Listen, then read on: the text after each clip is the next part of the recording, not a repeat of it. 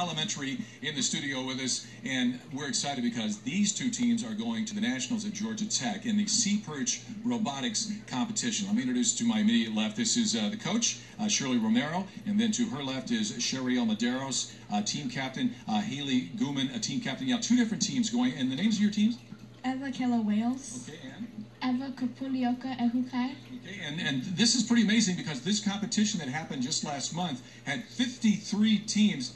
I mean, we're talking elementary, middle, and high school, right? Correct. There's 53 teams from the state. Okay. And these two elementary teams are the ones that will represent and go to the national competition? Correct, yes. They're advanced to the finals. I mean, they advanced to Georgia Tech, and they'll compete in the national.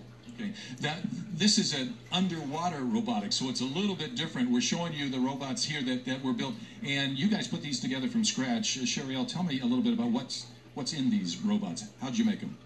So in the beginning of the year, in January, we started to measure and cut the PVCs, and we put them together, and we had to solder the circuit board and put it in the control box that we use to control the ROV underwater.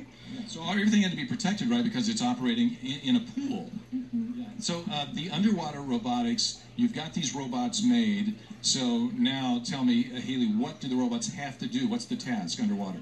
The robot has to do two different tasks. One is an obstacle course where you have to maneuver your rover through a set of 18-inch hoops and then surface and resubmerge in the fastest time. And we also had to do a challenge course where we have to lift PVC cubes and hoops and put it on a PVC platform. So this is very complicated what these robots have to do underwater, and it's just incredibly exciting that two elementary teams will represent after competing with both middle and high school. So this is expensive.